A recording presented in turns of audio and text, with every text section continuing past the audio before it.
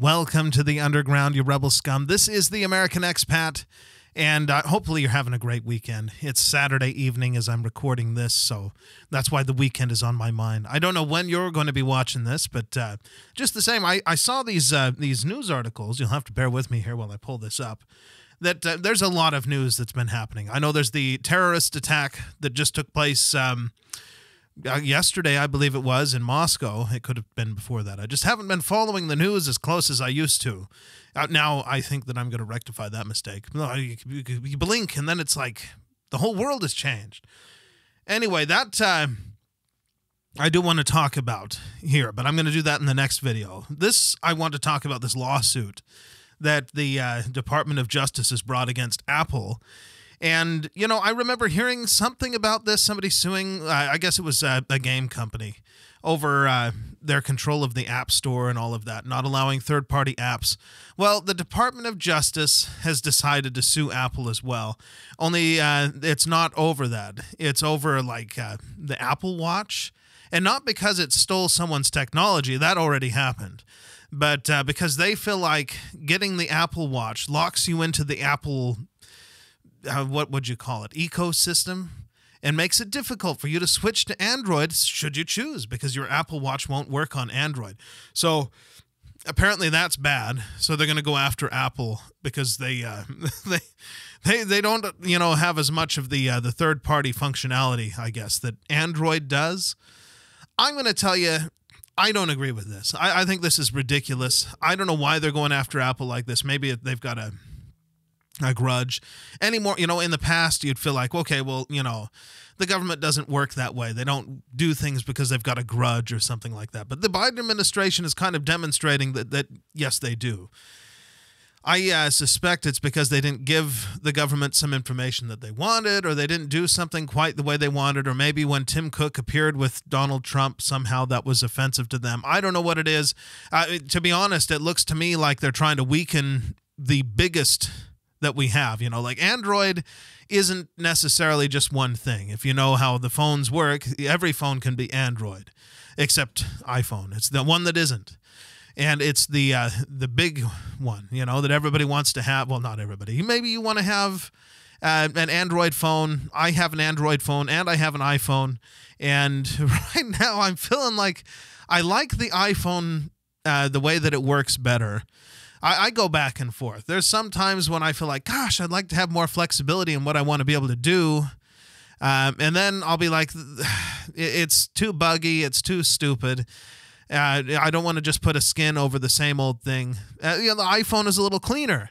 I kind of like that. And, you know, then it was back to the camera situation, being able to have, you know, better quality or higher bit rate in the video on the Samsung. That doesn't mean, you know, like every Android, because, you know, some of the crappiest phones in the world are Android phones. But, yeah, that's changed now. Now the iPhone 15 Pro Max Titanium, whatever it is, has better video than what the Android phone can do. I'm sure that that'll be rectified with some kind of software change. I don't know. I'm not sure what the limitations are when it comes to Android versus the iPhone, where they can, you know, it works perfectly because it was designed for the phone. Whereas Android is just, you know, like a generic, it's like Windows, right? Every computer runs on Windows except for Macs, and those that people have chosen to put other operating systems on. But my point is that Windows doesn't work perfectly because it's designed to be universal.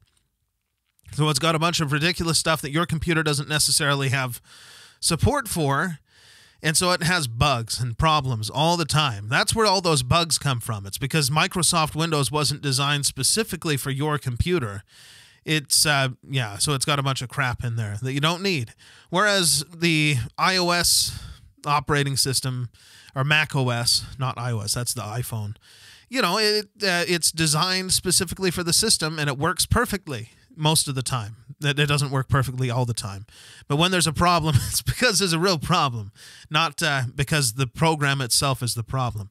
Where am I going with this? Yes, Android is like Windows. So it's got a lot of crap in there. Even if you have the coolest, most awesome phone, like when I got my S23 Ultra, that was the latest at the time. And, oh wow, it's so awesome, but it still has bugs. Because let's face it, underneath the skin that Samsung put on there with their UI, operating skin, whatever it is, it's still just Android. And yeah, it wasn't designed specifically for that phone. So there you go. I know that they work closely with Google to try and come up with stuff, but let's face it, Google is competing with them with their own phone, and I'm sure that theirs, maybe if you got the Google Pixel, it would be better. But anyway, we were talking about this lawsuit. I feel like, if you're buying the Apple Watch and the iPhone, you know what you're getting into. You know what you're getting into when you buy it. So for the government to come in after the fact and say, oh, well, that's unfair to people who bought into the system. Well, they knew what they were getting into. Let's face it, They got it because they wanted the iPhone. They wanted the Apple stuff because it's better, or maybe they think it's cooler. I don't know. Better lasting. I have had iPhones that still work, like the iPhone 5S if it was still supported. I have one that still works perfectly. At least it would if I could use it. Maybe it still does. Maybe it can. I've not seen that anybody is using it, but Android stuff, let's face it, it tends to break down. Anyway, yeah, I just feel like that's ridiculous for the federal government to come out and start trying to sue Apple because, the ecosystem thing. It's like that's what you got into. What did you expect? I don't hear many people complaining about that. Maybe they are. Maybe you have complaints about that. Did you get into the Apple ecosystem and now you feel like you've been cheated?